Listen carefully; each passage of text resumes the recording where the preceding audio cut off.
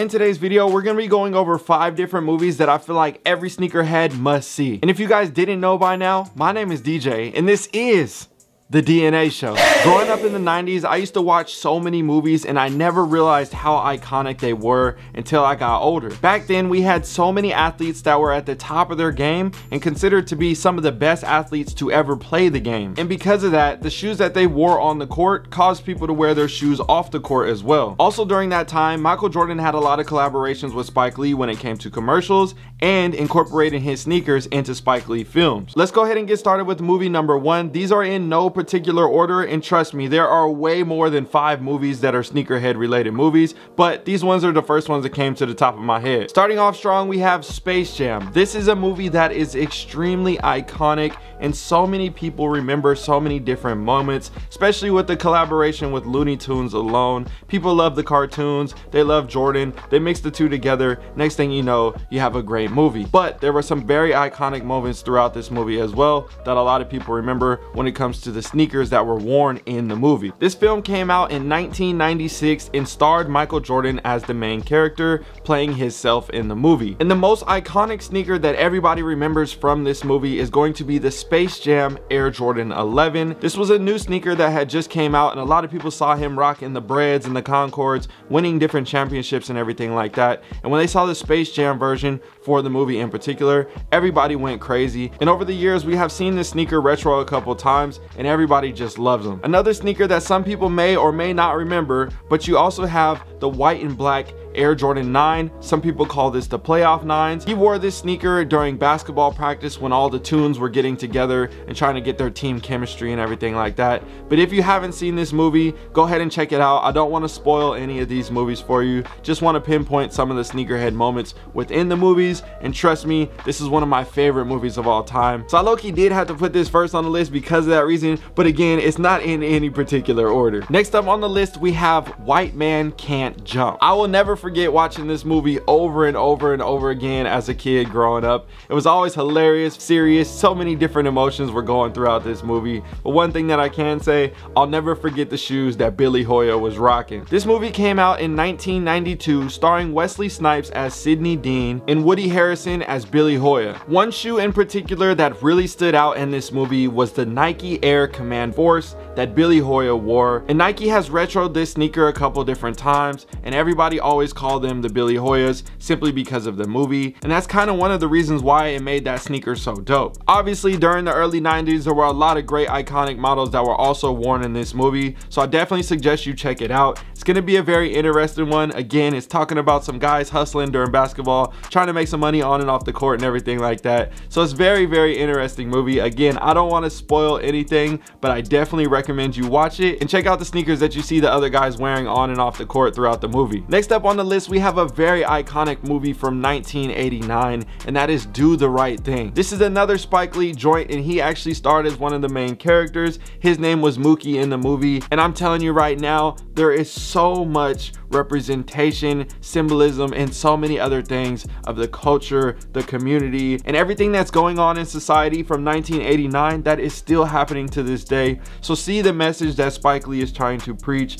and also understand that there is a lot more than just the film and the sneakers in this movie. This is actually a pretty deep yet cool and funny and hilarious movie at the same time, so I definitely recommend a lot of people see this movie if they haven't already, or if you haven't seen this movie in 10 plus years or 20 years or whatever, go back and rewatch it and then relate that to our current time right now, and you'll be like, damn, this is crazy. Spike Lee is a genius. Now, I think one of the most iconic moments from this movie, at least in my mind when it comes to sneakers, is when Buggin' Out got his shoes scuffed and he went crazy. Everybody all gathered around Buggin' Out. Once his shoe got scuffed, he was yelling at the guy, and then he was talking about gentrification and all these other different things. I'm just telling you right now, this was a very iconic moment, and he was wearing the white cement Air Jordan 4s. And it's actually crazy because they did a very exclusive drop for that sneaker with a scuffed up version recreating the version from back in 1989, and it's a very limited release, and low-key that's a shoe that I really want to get in my collection. I'm looking for a size 13. If anybody has one, let me know because I really want to get those in my collection. Now let's take it to the next movie. This one, again, man, all these movies are great, but this next one, another great movie, and Spike Lee also had something to do with this movie as well, and that is He Got Game. Two of the star characters from this movie were Denzel Washington playing playing as Jake Shuttlesworth, and Ray Allen, the young high school prospect getting ready to go big time, playing as Jesus Shuttlesworth. And we cannot forget the moment when Denzel went to go get his fresh pair of new 13s that just came out. This movie dropped in 1998, which was the time that the Jordan 13 was dropping, so it was a perfect time to integrate it within the movie, obviously with him working with Spike Lee and everything. So you kind of see how everything comes full circle from that moment. They featured the shoe in the movie, and next thing you know, that became the name of the shoe. And to this day, every time the shoe drops, people call that the Air Jordan 13. He got game. And I'm sure a lot of you have this shoe in your collection or want to have this shoe in your collection. Drop a comment down below and let me know if you have these. Now, before we get to the next movie, we also have to mention another sneaker that was featured in this movie. Again, there were other sneakers as well, but I think another iconic shoe that I saw in this movie that really stood out, similar to Space Jam, how we had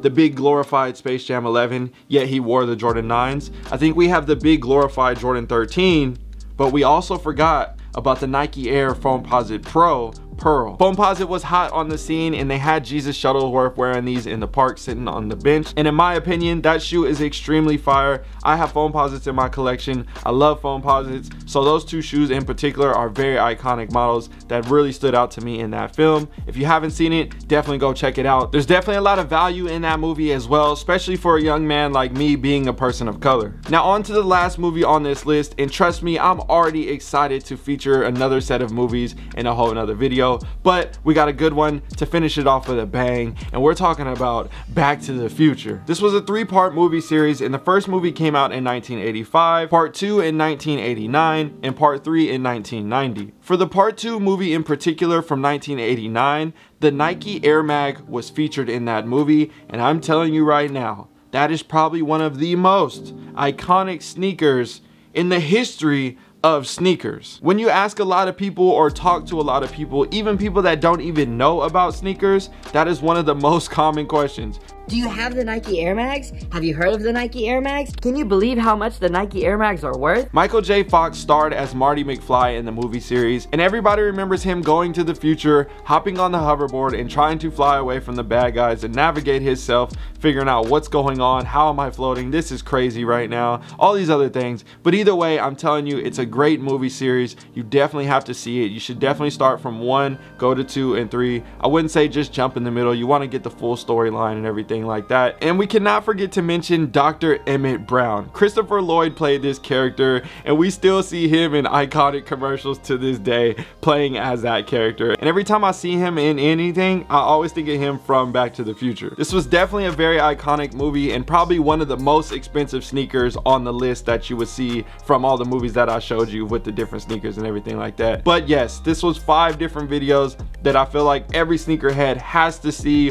or rewatch or have watched a million times or whatever you want to call it. Or if you want to reminisce on any of these movies or anything like that, definitely go check them out. Drop a comment down below and let me know which one of these movies are your favorite in the comment section, and give me some recommendations for a future video like this with another 5 set of movies. Another one that comes to my mind just now after thinking about it, remember Like Mike? That was a good movie. But anyways, we could talk about that in a whole nother video. So I'll see you guys in another one. I appreciate you as always, and now I'm about to go watch me one of these movies.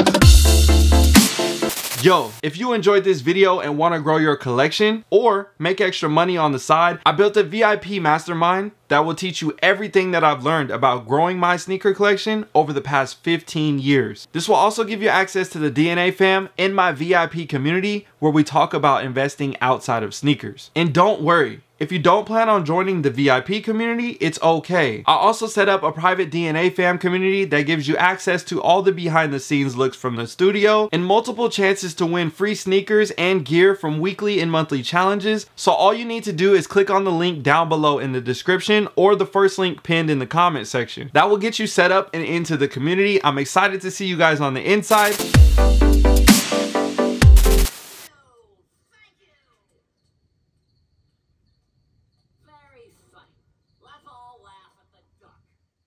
Y'all thought I was playing. I'm really out here watching this movie. Oh, and by the way, if y'all haven't already, make sure y'all subscribe. We're almost at 1 million subscribers, so I need y'all to hit that subscribe button.